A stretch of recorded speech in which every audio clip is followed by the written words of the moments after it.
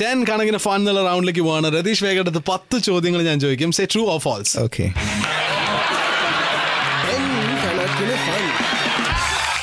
ഇപ്പൊ മന്ത്രി വേണം എന്നാണ് കേരളം മൊത്തം സംസാരിക്കണേ. മ്യൂസിക്കിനും ഒരു മന്ത്രി വേണം. True or false? അതിന്റെ ആവശ്യം തോന്നില്ല. സിനിമയ്ക്ക് മന്ത്രി ഉള്ള പോലെ മ്യൂസിക്കിന് ഒരു മന്ത്രി വേണം. സിനിമയ്ക്ക് ഉണ്ടെന്ന് പറയുമ്പോൾ സിനിമയിൽ പെടുന്നതാണല്ലോ മ്യൂസിക്. മ്യൂസിക് ഇൻഡസ്ട്രിക്ക് പറയേണ്ടതായിട്ട് എന്തെങ്കിലും കാര്യങ്ങളുണ്ടോ?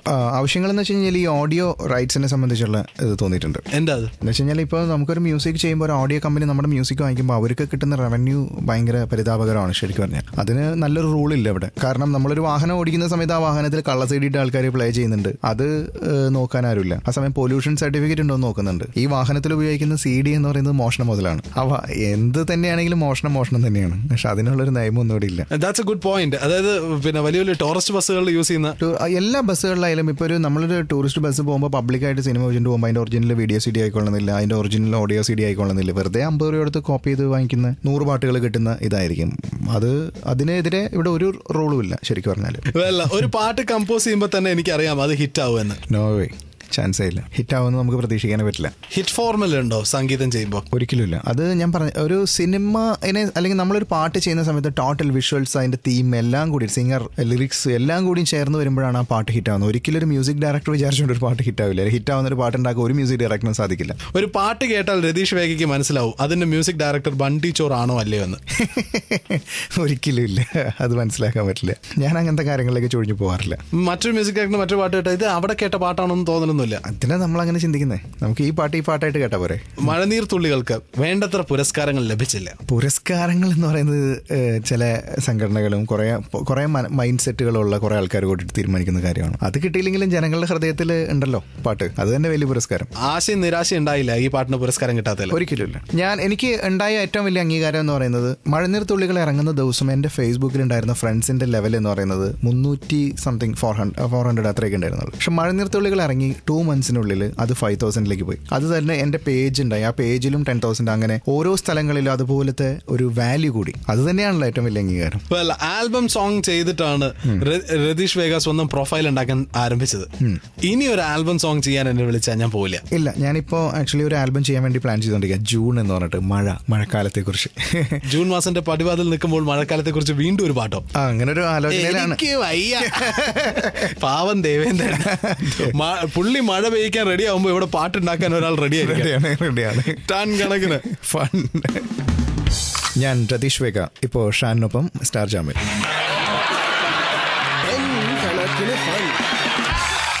മലയാളം ഫിലിം ഇൻഡസ്ട്രിയിൽ മ്യൂസിക്കിന്റെ ഡിപ്പാർട്ട്മെന്റിൽ 1-2 റൂളുകൾ കൊണ്ടുവരണം. True or false?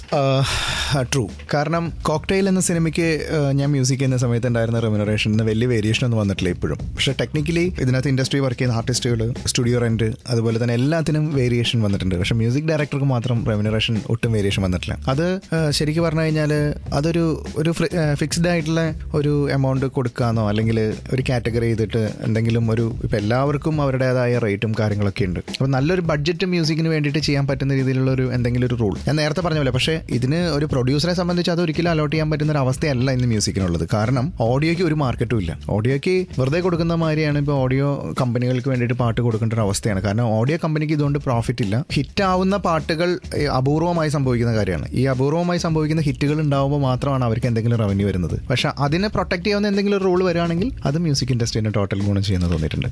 മ്യൂസിക് ഡയറക്ടർക്ക് ശമ്പളം കൂടുതൽ കിട്ടണം, അതാണ് സത്യം. ഒരിക്കലല്ല. ശമ്പളം കൂടുതലുണ്ടെങ്കിൽ നമുക്ക് കൂടുതൽ ക്വാളിറ്റിയും കൂടുതൽ ടെക്നിക്കൽ സൈഡിൽ ബെസ്റ്റ് ഉണ്ടാക്കാൻ പറ്റും. നമ്മുടെ പരിമിതമായ ബഡ്ജറ്റിൽ നിന്ന് ചെയ്യുമ്പോഴാണ് നമുക്ക് എന്താ പറയാ ബെസ്റ്റ് ക്വാളിറ്റിക്ക് എവിടെയൊക്കെയോ തടസ്സം വരും. രതീഷ് വേഗ അപ്പോൾ പറയുന്നത് ഫൈനൽ ക്വസ്റ്റ്യൻ 10 കണക്കിന് ഫണ്ടില് കോക്ടെയിലിൽ കിട്ടിയ കാശൊക്കെ തന്നെയാണ് എനിക്ക് ഇപ്പോഴും കിട്ടിക്കൊണ്ടിരിക്കുന്നത്. തീർച്ചയായിട്ടും അതിലെനിക്ക് വിഷമമുണ്ട്. വിഷമമില്ല, കാരണം അന്ന് എനിക്ക് ജയിലിലൊക്കെ തന്നത് നല്ലൊരു റെമ്യൂണറേഷൻ ആയിരുന്നു ആ കാലഘട്ടത്തിൽ. പക്ഷെ അതിൽ നിന്ന് വലിയൊരു വേരിയേഷൻ ഇന്നത്തെ കാലത്ത് വന്നിട്ടില്ലെന്ന്. പ്രൊഡ്യൂസറെയോ സിനിമയോ അവരുടെ പ്രശ്നമല്ല, അത് ഓഡിയോ മാർക്കറ്റിന്റെ പ്രശ്നമാണത്. ഓഡിയോനെ സപ്പോർട്ട് ചെയ്യുന്ന, ഓഡിയോ മ്യൂസിക്കിനെ സപ്പോർട്ട് ചെയ്യുന്ന ഒരു റൂളും ഇന്ന് നിലവിലില്ല. ബഡ്ജറ്റ് 40 ലക്ഷവും 50 ലക്ഷവും ഒക്കെ ഓഡിയോ റൈറ്റ്സ് കിട്ടിയിരുന്ന ഒരു കാലം ഉണ്ടായിരുന്നു. സിനിമയുടെ വലിയൊരു ഭാഗം തന്നെ അതായിരുന്നു. ഇഷ്ടം എന്ന സിനിമയുടെ ഓഡിയോ റൈറ്റ്സ് വിറ്റിട്ടുള്ളത് 40 above lakhsനാണെന്നാണ് അന്ന് ഞാൻ കേട്ടിട്ടുള്ളത്. ഇപ്പോൾ അത് പോയിട്ട് 5 lakhsലേക്ക് ചുരുങ്ങി. ഇതിനെങ്ങനെ രക്ഷപ്പെടുത്താം? ഞാൻ പറഞ്ഞില്ലേ, നമ്മളൊരു വാഹനത്തിൽ നമ്മൾ യാത്ര ചെയ്യുന്ന സമയത്ത് വെറുതെ ഇപ്പോൾ ഈ പോയിക്കൊണ്ടിരിക്കുന്ന വാഹനം 10 വാഹനം സെർച്ച് ചെയ്ത് കഴിഞ്ഞാൽ അതിനകത്ത് പാട്ട് കേൾക്കുന്ന ആൾക്കാരുണ്ടാവും. FM സ്റ്റേഷൻസ് ഇല്ലാണ്ട് വെറുതെ CD വെച്ച് അല്ലെങ്കിൽ പെൻഡ്രൈവിൽ പാട്ട് കൂത്തിട്ട് കേൾക്കുന്നവരുണ്ടാവും. പക്ഷേ അതൊക്കെ നെറ്റിൽ നിന്ന് ഡൗൺലോഡ് ചെയ്തിട്ട് കള്ളപ്പാട്ടുകളും കള്ളമായിട്ടുള്ള ഇതുമാണ്. ശരിക്കും പറഞ്ഞാൽ കളവാണ് ഈ പാട്ട് പ്ലേ ചെയ്യുന്നത്. നമ്മൾ രാത്രിയും പകലും കഷ്ടപ്പെട്ട് ഉറക്കൊളിച്ചിരുന്നുണ്ടാക്കുന്ന പാട്ടാണ് ഈ പറഞ്ഞ പോലെ കള്ളത്തരത്തിലിരുന്ന് കേൾക്കുന്നത്. സോ അതിനെതിരെ ഒരു റൂൾ, അതാണ് വേണ്ടത്. എന്റെ കൂടെ രതീഷ് വേഗ ഉണ്ട്. Speaking his heart out on club FM star jam. Ton കണക്കിന് ഫൺ.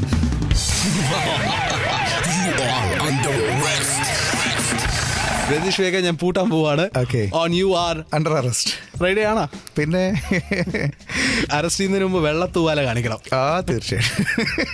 ഇപ്പൊ വെള്ളത്തൂവാല ട്രെൻഡാണല്ലോ. രതീഷ് വേഗ മലയാളത്തിന് മറക്കാൻ പറ്റാത്ത കുറെ മെലഡീസ് പെട്ടെന്ന് തന്നിട്ടുള്ള ഒരു മ്യൂസിക് ഡയറക്ടർ.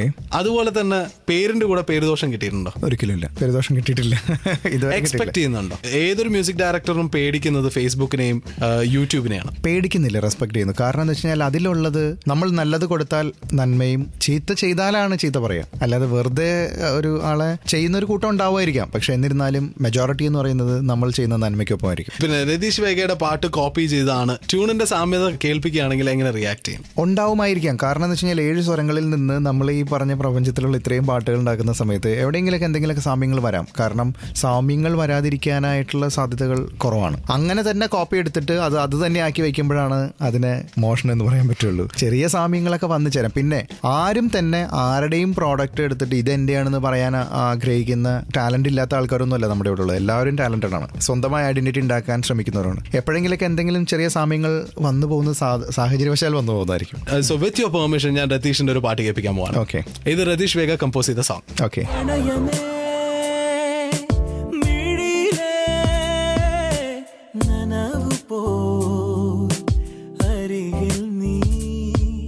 ആൻഡ് ഇനി ഞാൻ ഒരു തമിഴ് സോങ് കേൾപ്പിക്കാൻ പോവാണ്. Okay.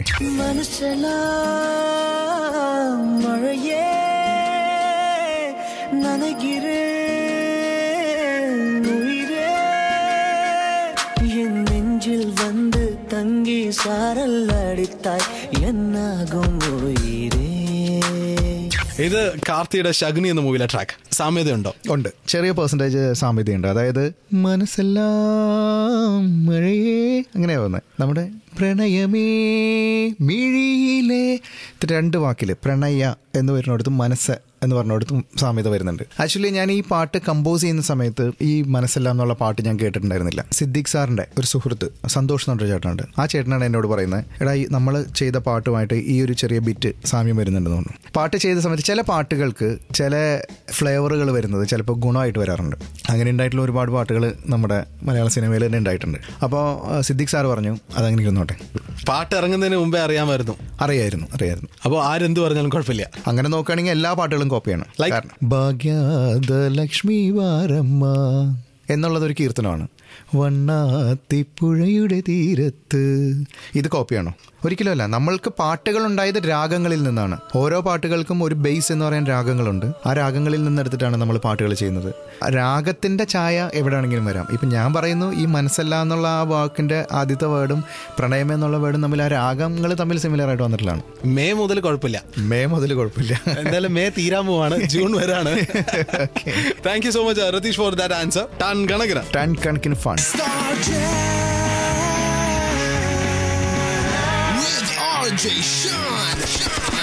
So, music director Ratheesh Vega ആണ് ഇന്ന് എൻ്റെ കൂടെ. Birthday boy, once again happy birthday to you. Thank you.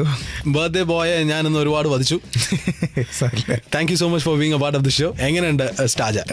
വളരെ ഡിഫറെന്റ് ആയിട്ടുള്ള നല്ല രസമുള്ള അനുഭവം. ആണോ? തീർച്ചയായും. അതോ കോപ്പിയുടെ കാര്യം പറഞ്ഞ് ഞാൻ പൂട്ടിച്ചോ? ഒരിക്കലും ഇല്ല. നമുക്ക് സത്യങ്ങൾക്ക് മുമ്പിൽ നമ്മൾ എന്തിനാണ് തലകുനിക്കുന്നത്? Very true. I like your spirit. And ഒരു മ്യൂസിക് ഡയറക്ടർ ആവാൻ എളുപ്പമാണോ ഈ ഇൻഡസ്ട്രിയിൽ? ഒരിക്കലും അല്ല, ഭയങ്കര ഡിഫിക്കൽട്ടാണ്. എന്താ പറയുക, ഒരു ഭയങ്കരമായ ടാസ്ക് ആണ് ശരിക്കും പറഞ്ഞാലത്. നമ്മളൊരു പെട്ടെന്നൊരു സുപ്രഭാതത്തിൽ ഒരു സിനിമയ്ക്ക് ചിലപ്പോൾ മ്യൂസിക് ഡയറക്ടർ ആവാൻ പറ്റുമായിരിക്കും, പക്ഷെ അതല്ല കുറേ സിനിമകൾക്ക് മ്യൂസിക് ഡയറക്ടർ ആവുന്നത്. ഒരു സിനിമ ചെയ്യുന്ന ഒരാളായി മാറാൻ പറ്റുമായിരിക്കും, പക്ഷെ അതല്ല 10 സിനിമ ചെയ്യുന്ന ഒരാളായി മാറാൻ. 10 സിനിമകൾ ചെയ്ത് പൂർത്തിയാക്കാനായിട്ട് അതിന്റെ പുറകിൽ ഒരുപാട് എഫേർട്ട് ഉണ്ട്, ഒരുപാട് ഫോളോ അപ്പുകളുണ്ട്, ഒരുപാട് യാത്രകളുണ്ട്. അങ്ങനെ. ആൻഡ് പിന്നെ രതീഷ് വേഗ മ്യൂസിക് ഡയറക്ടറായി. രതീഷിന് കുറച്ച് കാലത്തേക്ക് രതീഷ് പതുക്കെ മ്യൂസിക് ഡയറക്ടർ ആവുമ്പോഴാണ്. അങ്ങനെയൊന്നുമില്ല. ഇനി ചെയ്യുന്നത് ബെസ്റ്റ് എന്ന് പറയുന്ന സൗണ്ട് ക്വാളിറ്റി ആയാലും ശരി, എല്ലാം കൊണ്ടും ബെസ്റ്റ് എന്ന് പറയുന്ന പ്രോഡക്റ്റുകളുടെ ഭാഗമായിരിക്കും ഞാൻ. So thank you very much ഈ ഷോന് വന്നതിന്. എനിക്കും വളരെ സന്തോഷമുള്ള കുറച്ച് സമയം. ഫൈനലി ഒരിക്കൽ കൂടി ഹാപ്പി ബർത്ത്ഡേ ടു യു. എങ്ങനെ ഇനി അത് പാടാൻ പറ്റില്ല, അത് മറന്നു. വേറൊരു ട്യൂൺ പാടും.